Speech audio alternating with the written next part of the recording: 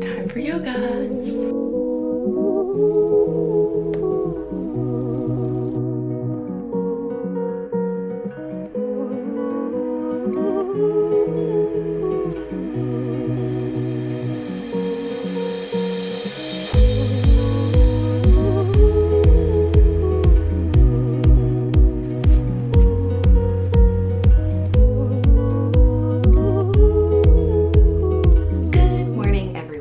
Welcome to another beautiful day.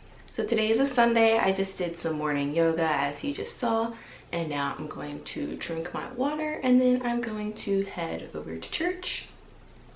Obviously I'm going to put some clothes on before I go, but yes, I'm not sure what I'm doing today, but I don't have too much to do, so I thought I would take you all around with me. So hopefully I do something exciting. Ever since I talked to you last, I've been doing pretty well. Nothing too exciting has happened, but I did get a plan, if you haven't noticed already. I don't have a name for him, so that's still in the works, but I'm very excited. Oh, also, so if any of you don't live in Miami and don't know, it's mango season right now, and there are tons of mango trees everywhere. I'm not even kidding. Like when I bike to school, I pass like at least 10 different mango trees.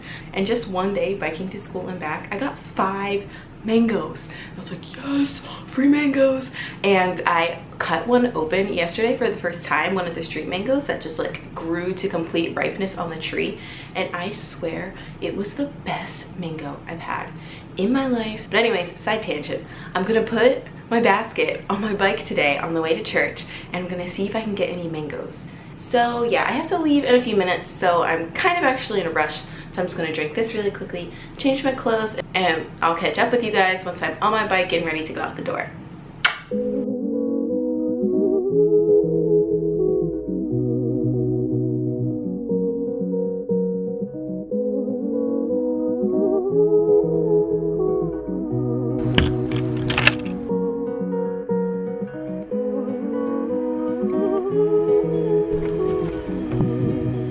Okay, this mango tree that we're coming up to is like the biggest one, and can you see all of those mangoes? It's like ridiculous. I want them all. And there's another one right there, and another one right here. This one is perfect. That one is not. This one is under a car. Should I get it? I'd say 6 is probably good.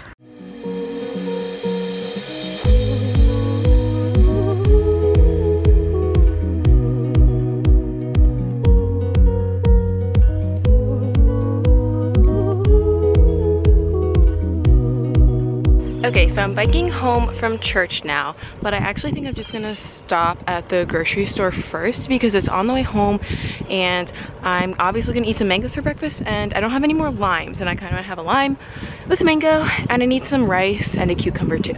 So yeah, I'm gonna do that.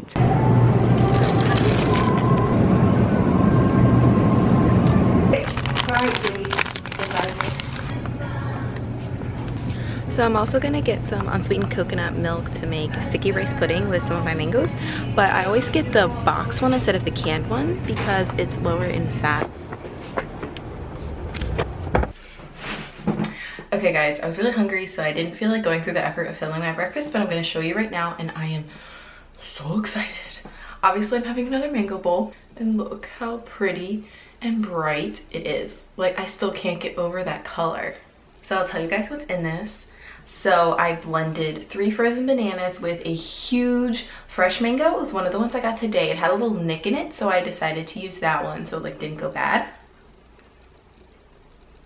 It's so good. Look how creamy it is. Like, oh my god.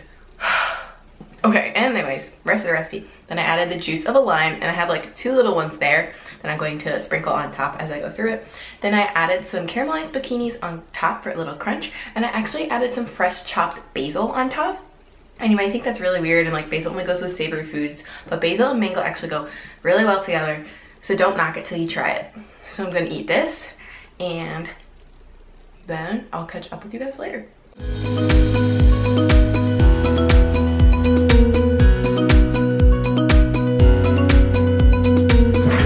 What's up, guys?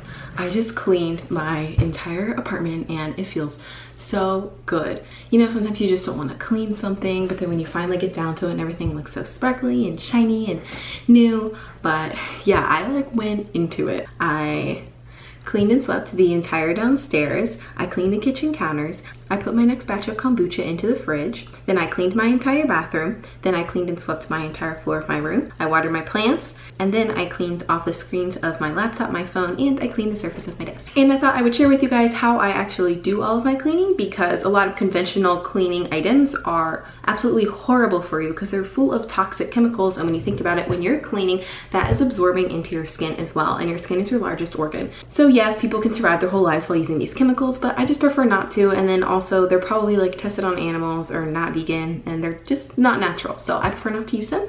So here's what I use. So I basically just use these two things. So this first is just plain old distilled vinegar, and this works really well for cleaning off surfaces and making them shiny again. So you can use this on your mirrors instead of Windex, and you can use it on surfaces like your phone or your desk, and it evaporates, and it smells like vinegar obviously when you put it onto the surface, but it evaporates really fast and then the scent goes away.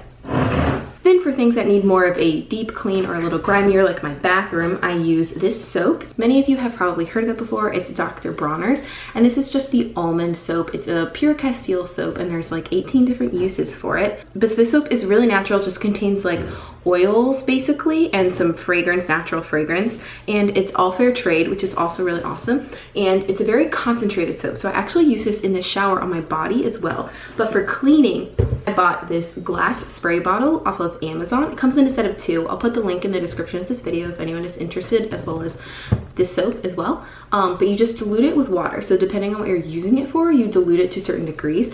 And I can also link below, there's a helpful website that tells you how much you should dilute it by. So for example, I use this bottle to clean my toilet, and it's like a 4:1 ratio to clean the inside of your toilet, but you dilute it a little more if you're just like cleaning a countertop or something. So yeah, vegan cleaning supplies. How fun.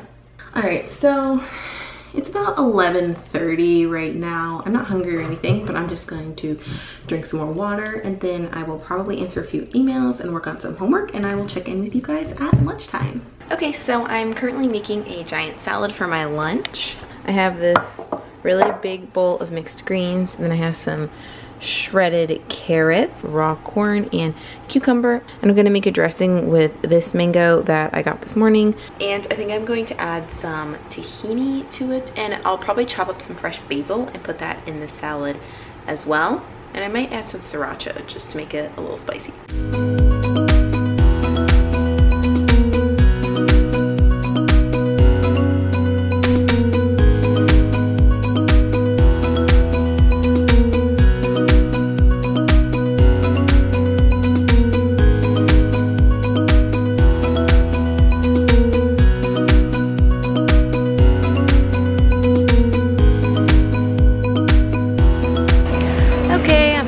Inside, and I think I'm going to make pancakes for dinner because it's Sunday, and because I can, and because I can use a mango up as well.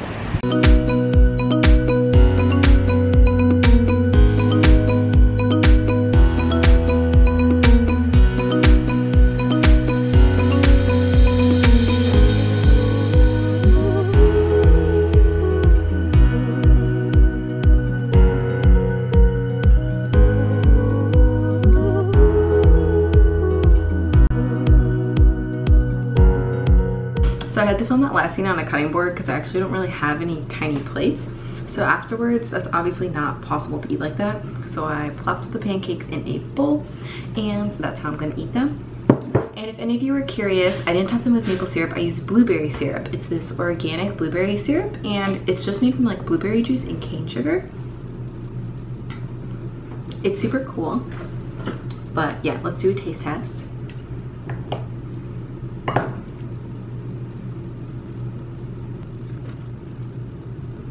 Solid. I also wanted to tell you guys that if you ever see a food blogger post a picture of their pancakes, I guarantee that 100% of the time they ate them cold. There's no way you can keep your pancakes warm for that long, but it's fine because I don't really mind cold pancakes and it still makes a pretty picture. I mean, I guess they don't look too bad once they're in the bowl. But yeah. Okay, I think I'm just gonna finish these pancakes and then I'm going to sign off with you all for the rest of the evening, just to relax a little before the school week starts and decompress. But yes, I hope you all have been having beautiful days so far, whatever time of the day that you're watching this. And I hope you enjoyed all of this mango madness. So moral of the story is, if you're in Miami, it is very easy to get free mangoes. So you should all come to Miami and visit me. Okay guys, I will talk to you later. And I guess that's it. Goodbye.